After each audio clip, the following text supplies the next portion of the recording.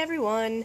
So today, with it being 1 week until Thanksgiving, I wanted to post, with enough time to prepare, a whole bunch of Thanksgiving dinner ingredient substitutions so that, say, you're in charge of making something for the meal, or say you're hosting and you're making most of the components of the meal, or something like that. I wanted you to have a little bit of a resource on how to make that meal healthier so that you're not using as heavy of ingredients or as calorie dense of ingredients. Like, say you guys are all looking to cut back or something like that, or everybody's always complaining about how heavy or filling the dinner usually is. This is the resource for you. So, let's start with the turkey. The best way to make a turkey so that it is not, really, really calorie-ridden, I guess, is really just roasting it, okay? Just roasting it the old-fashioned way in the oven in the big roasting pan or something like that, rather than deep frying it. That's probably the best way to handle the turkey with that. Deep frying does add the extra calories from the oil and the fat and everything like that. But good old-fashioned roasting, a lot of that just comes right off and then turns into gravy. So that's really the way to handle that. The rest of it just comes with how much you're eating, really, your portions, really. However big your fist is, that's how much you're supposed to be eating as far as a serving of protein for a meal. And then if you're still worried, go with the white meat. All right, it's the dark meat that is more calorie dense. For potatoes. Alright, so for potatoes, there's a couple of options. If you absolutely have to make mashed potatoes, I would say think about what you're putting into them when you prepare them after the potatoes have been boiled. Consider adding milk, like a lower calorie milk, instead of cream. Yeah, you're going to probably need to still add some butter. I think there's no getting around that, but maybe try limiting it to only a couple of tablespoons. Those tablespoons are going to filter out over a number of servings. So if you're adding 2 to 3 tablespoons of butter, figure about 100 calories per tablespoon. Say you're adding 3, but it's gonna be for 8 servings. That's not a whole lot of calories from the butter going into that. Salt, pepper, add some parsley, add some garlic, add things that are going to give it flavor, not fat. All right. Another option is, instead of mashed potatoes, if you're up for other suggestions instead of mashed potatoes, try going with roasted baby reds in the oven, if you've got the oven space for it. Baby red potatoes, they're good. They give you the extra added fiber that you're going to really need after a heavy meal like that. The skin is not as mealy or harsh tasting, I guess. It's thinner skin, and you can just leave it on. They're quick to prepare. You toss them in a little bit of oil, throw some seasoning on it, throw it in the oven. Super, super fast. So that would be my suggestion for potatoes, especially if you're not super staunchly, I must have my mashed potatoes. Cranberries. Alright, I know there's a whole bunch of internet memes right now where it's okay, we gotta have that canned cranberry sauce. Trust me, that was big in my family too, except I'm super excited because my mother's actually making the cranberry sauce by scratch, and she's gonna make it with apple cider. So I'm yeah, no, I don't think I want the can this year. This sounds really good. But that was a staple whenever we had Thanksgiving over at my grandma's house. She'd always get the can. So the can-shaped one where it's the with that crazy sound. Oh my god. So, but either way, canned stuff isn't always the best, especially with something as acidic as cranberries. I don't know how true this is. I'd want to look into it, but there's a possibility that it could leach some of the metallic materials into your food. I always kind of worry about that. But anyways, so with cranberries, fresh or frozen, just kind of boiled over the stove. It's actually really easy to make them. But if you're worried about how much sugar you're adding, consider adding stevia, granulated stevia, and just make it to taste. Start with a tablespoon or 2, mix it in, make sure it's somewhat dissolved. Try it. Is it enough? Okay, add a little more. You're not even adding any calories to that, but you're adding the sweet flavor that you're looking for. You still want it to taste like cranberries. So, consider that instead. Or granulated swerve. Swerve is interesting. That's cool. I'll be talking about that in a minute. So corn. For corn, okay, we usually make cream corn. There's a lot of really bad ingredients in that.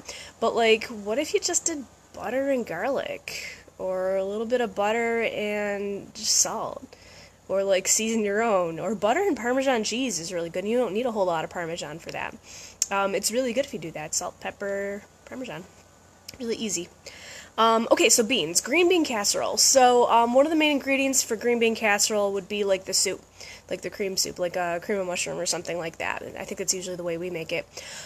So with beans, you could substitute that in just for like, kind of the same way with the potatoes. Just roast them and like over an oil and some sort of seasoning that you really like. That sounds like it would go well with beans. I mean, that's really easy. You could use frozen beans for that. Super simple. If you need to have the casserole, here's what I recommend. And I actually recommend this for the stuffing too, because there's not a whole lot of ways to make homemade stuffing better. So what I would recommend is getting a hold of some turkey stock, which you could then use actually in the stuffing if you wanted. Or even chicken stock works as well. Turkey is obviously a little bit more of an authentic flavor. And make up a roux, which would be like, butter and milk, a little bit of water, just something that's going to thicken it up, or use cornstarch if you're good at that. One of the ingredients I've tried using before is xanthan gum, actually, but it's tough. That one's really tricky. I think I'd rather go with the cornstarch. Cornstarch seems to be a little bit easier to use. I am not as good at using a roux. If you know how to do it, cool. Usually Scott's the one that has the art of the roux perfected. I've actually never done it. I'm pretty good with the cornstarch method. So anyways, you use that to thicken up your turkey stock. So from there, you can actually, make it up to the consistency you want. Put your beans in that, then top with like a few French fried onions. And actually, that's supposed to make a very, very good green bean casserole. So consider that instead, and then you can use some of those strategies for like your stuffing then too, depending on how you guys make your stuffing. Okay, missing one. Oh yeah, actually only one more. Squash. Usually we make up like a butternut squash. A lot of the main ingredients that go into that butternut squash would end up being like your sugar, brown sugar, molasses, lots of butter. I still think a little bit of butter should go into it to help with the consistency. Marshmallows, like there's a lot of bad stuff that you can put in a squash. I actually like making butternut squash at various times during the year. Actually, I find it to be really easy to roast it up and scoop it out and mix it with stuff. And normally my go-tos are a little bit of butter, and sometimes I'll put in brown sugar, but normally the brown sugar I use is Swerve's brown sugar. I swear there is like no difference with that. Like, it behaves the same way as brown sugar. It tastes like brown sugar, but, like, there's, like, no sugar. It's not actually sugar. It's erythritol. So, like, and I think is there stevia in it, too? I'd have to look at the label again. But, like, it's a substitute, and it's one of the substitutes that's not so bad for you. And you're only putting a little bit anyways, but because you're only putting a little bit here, and a little bit here, and a little bit here, it all does add up, especially if you're having dessert. So if you can cut corners in some of the ingredients that don't matter as much for the flavor, not like the brown sugar matters with flavor, it tastes like it anyways, but if you can cut out some of those ingredients that contribute to the added calories, to the added sugar, to the heaviness of the dish, that's all going to add up. And it's going to add up into a meal that, even though it's traditionally really, really unhealthy and really heavy and really calorie dense, like, it won't be as much. So that way then the rest that you have to think about when you're having this meal is just your portions. That's going to help. That's going to help everybody that you're serving this dish to, or these dishes. So that's the squash. Now, lastly, dessert. Anybody who knows me well knows I have phenomenal recipes for like everything for dessert. Those recipes come in two different forms. Full calorie and let's cut the corners here and make it healthier.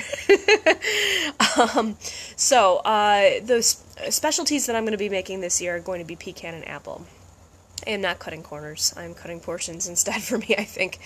But if I were to cut corners, and I have done this in the past, so these methods actually have been tried out by me. For the apple pie, first thing, you don't want to sacrifice flavor, right? So use a variety of different apples. I'm going to a nursery tomorrow to pick out like 6 different apples to put in my pie. Okay? Crust is a pretty big issue. Crusts add a lot of calories. So, my recommendation is if you don't want to go for a crust, go with a cobbler instead. Actually, a couple years ago, I made an apple cobbler in a Dutch oven in the oven, and it was really, really good. And I made half the amount of crust and put it on the top, and it was delicious. So for the apples themselves, obviously apples all by themselves are really good. You're not going to be putting a whole lot of ingredients in there. A lot of spices, definitely mulling spices of all sorts. I put in a lot of cinnamon, nutmeg, about half the amount. Okay, so like let's call this in ratios. So for every tablespoon, I don't know. It depends on how big of a portion you want to make. Let's do this with ratios. So let's say the ratios that would have like a 1 ratio, I guess. I would go with allspice, powdered clove, cardamom, dried orange, like orange peel type of things. It's like in the little crumblies, but it's orange, and that's it. So that's like a 1 ratio. So twice the amount should be nutmeg. 4 times the amount would be the cinnamon, okay? And that's how I make my mulling spices. All that just goes right in there. No calories added. Good nutrients, though. A little bit of butter, a little bit of flour, like a tablespoon to thicken it up, a dash of salt. Now, what about the sugar? You're supposed to add sugar. So taste your apples first after you put these things in here, all right? Taste it. Does it need sugar? It may not. Oh, but what about that, like, soupy type of, like, texture that we want? Alright, try the granulated stevia. It'll do it. Between that and the butter that you add, because you're supposed to add a tablespoon of butter to this too, that may actually get you what you need.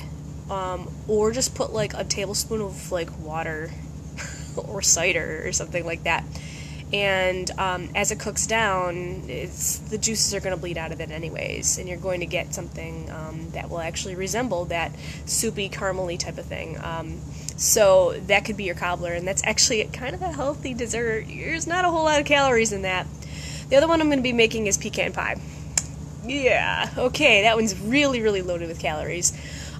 So ways that you can reduce pecan pie is not using corn syrup. So swerve brown sugar, like I was talking about before. Definitely a really, really good idea for that. Pecan's obviously high in protein, they're rich, but it's like that gummy way that it holds it together. That's what makes the rest of the pie here. So one of the ways that you can do that is make up your own syrup with like a little bit of water and brown sugar, and just kind of mix it up. If you need to thicken it up, you can use a little bit of cornstarch. Gives it a little bit of a different texture, but you know, once it all settles, once it all bakes and settles, you're not going to notice that, and that's going to give you you know, a way for it all to gel together. Jenny says hi. So, yeah, and, well, if you've got to have, oh, goodness, I got 2 kitties here. So if you need to have a crust with that, well, yeah, I kind of get it. I see. I don't know of a good way to make a better crust. I've tried, like, almond flour and coconut flour with crusts, and it either ends up too mealy or it falls apart. I haven't conquered that quite yet, so for me, regular flour it is. But hopefully those are some good suggestions as to how to make, you know, your Thanksgiving dinner a whole lot more healthy, a whole lot more conscious of how many calorie-ridden ingredients you're going to be putting into these homemade dishes. Certainly if there's any other ideas or any other dishes that your family makes that you're like, I'd like a few substitutions for this, hit me up, let me know. I cook all the time, I make substitutions all the time, and they're usually pretty delicious. So let me see if I can help you out, okay? Oh, and watch out, pretty soon I'm going to be announcing something huge that I cannot wait to share with you guys, okay? Alright, so enjoy the rest of your day. I'll probably be doing a live pretty soon. Again, I'm not sure what my content schedule is looking like for the next few days. I do know I have a sauce I'm supposed to be making. I'm just trying to figure out what day to do it.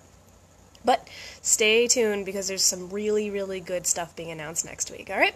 And let me know if there's any other recipes you'd like me to examine for you. Okay? Thank you. Have a good one.